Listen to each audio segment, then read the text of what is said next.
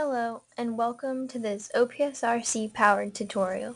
Today I'm going to show you how to add a lunch menu to the home screen of your website. So here the example website we have is vina.opsrc.net, and if we scroll down you can see the lunch menu on the home page.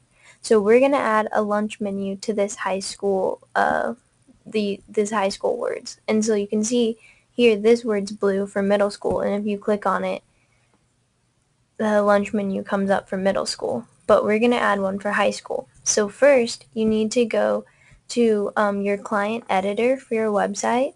So if you have multiple domains or sites that you can edit, it will show up at the top. So we're going to scroll down to the same domain that is the website that we're editing.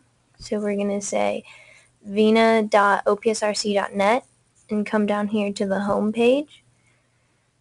And we're going to scroll down until we see lunch menus, so right here. And you can see the lunch menus that already have a link are underlined in blue, but we're going to add a link to this high school. So what you're going to do is highlight the words, and this looks like a chain right here. That's what you click to link, so you click on that. And it's going to say, do you want to link it to a URL? But that's not what we're going to want. We're going to want to upload a PDF of the lunch menu. So we're going to come up here to the tabs that say upload. And we're going to say choose file. And I just have an example high school lunch menu PDF here. So you can choose wherever your PDF is located. You'll go to that spot. You'll click on the PDF that you want. Click open.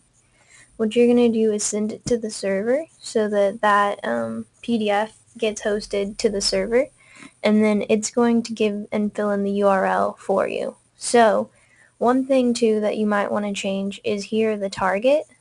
If you don't have a target set, then when you would click on high school, the words, then it would just open up that PDF in the tab that you're in.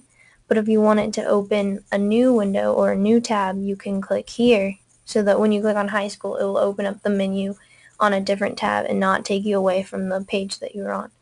So you can change the target, go back to link info, make sure it's all right, click OK. And as you can see, now high school is blue and underlined. So you'll want to scroll down and click publish. And it published it, and you can come back over here and refresh this page. And as you can see, high school is blue, so it has a link, and if you click on high school, it opened in a new tab.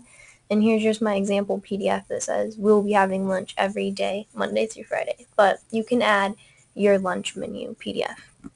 So thanks for watching, and that's how you add a lunch menu item.